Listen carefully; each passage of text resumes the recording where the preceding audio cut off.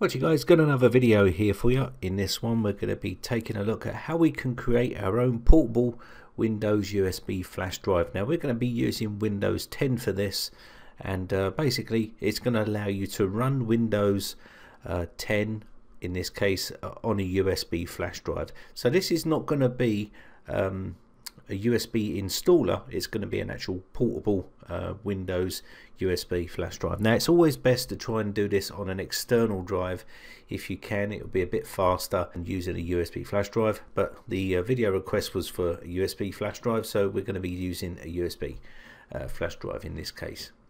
Now you're going to need a couple of things here.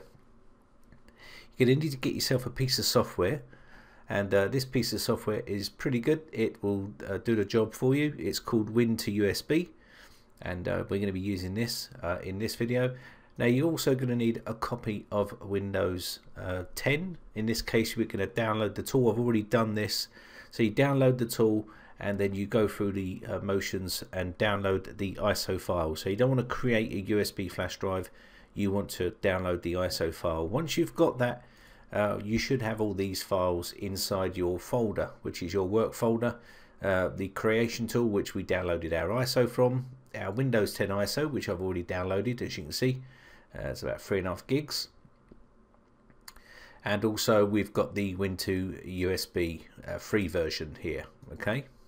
Now we've also got our USB flash drive plugged in. It's called Win10USB. That's what I've got it here as.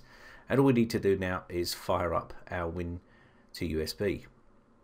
So I'm just going to click on this, and you can select your language here. There's numerous different languages that you can use. I'm going to use English. Click OK and accept the agreement. You can read through here if you want to make sure everything's okay for you. Click next, and I'm going to install this on the C drive here. I'm going to leave that as is.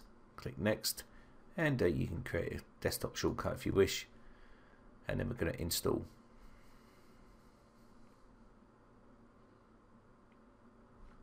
Click finish,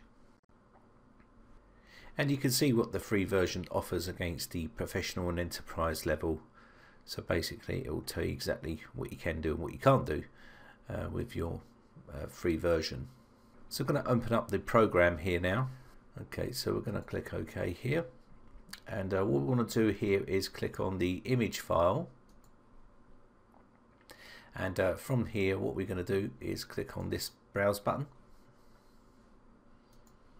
So click on the browse button, and we're going to select our ISO file.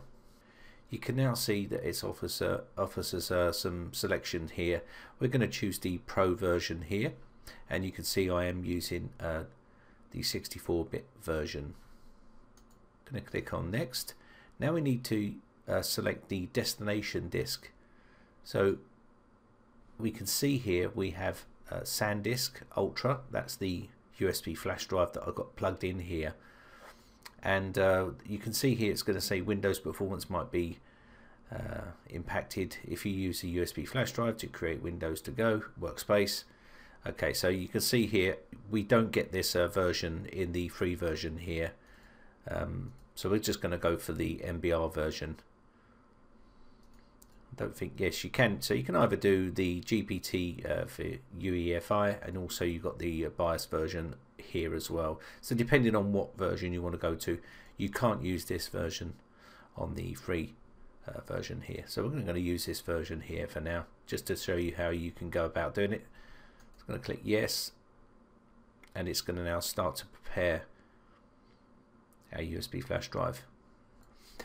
Next up, you can choose what area of installation mode you want, i.e. legacy, VHD or VHDX.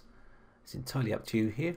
Let's just use legacy mode here, and we're going to let this continue to install this onto our USB flash drive. This takes a bit of time, so be patient, depending on how fast your computer is and how fast your USB is, whether you're using USB 3.0 or 2.0. And that's the actual job now complete, as you can see. Now it does freeze on that screen saying 100% here, that's normal, but that's now completed. You need to change your BIOS boot up order to boot to that USB flash drive to make it bootable, so it will boot to that device. And if we look here, we can see the files here. These are the files that have been copied across to that USB flash drive.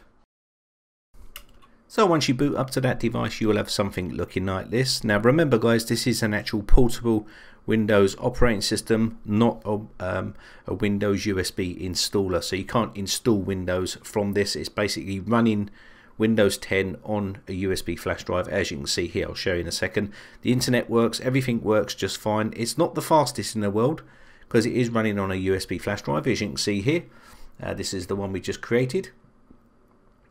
And you can see it's just a USB flash drive. So basically what you can do is set this up to run a portable Windows disk on a USB flash drive or an external drive. I hope you enjoyed it guys. My name is Brian from briteccomputers.co.uk. Thanks again for watching guys. Bye for now.